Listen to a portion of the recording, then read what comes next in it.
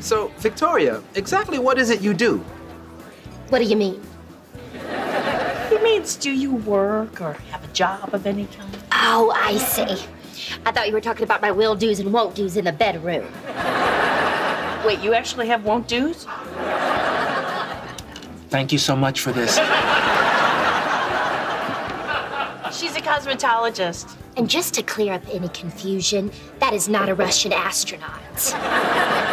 Not that she couldn't be one if she really applied herself. I work at several different funeral homes around the city. Funeral homes? Yeah. You know where they store dead people. I thought that was the symphony.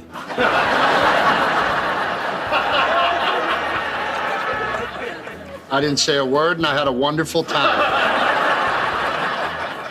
So, what you're saying is you apply makeup to the recently deceased? Tell him about the time you got really baked and made that 80-year-old woman look like the drummer in Kiss. Oh, yeah.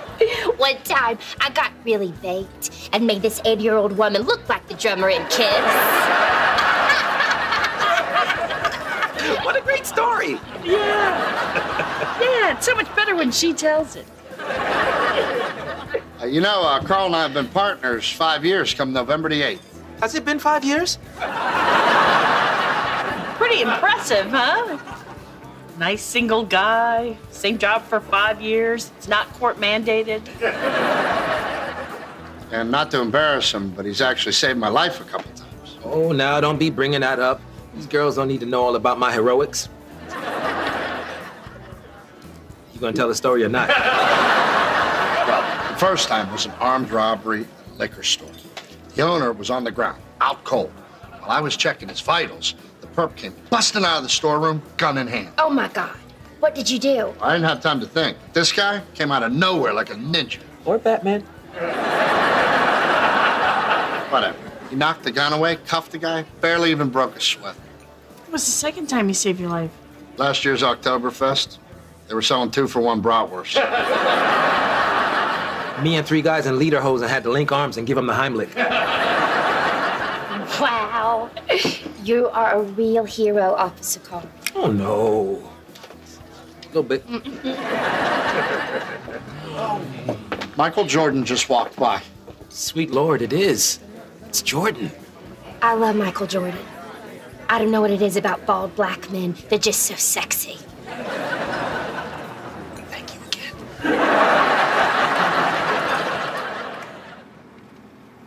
Michael Jordan's a punk-ass bitch.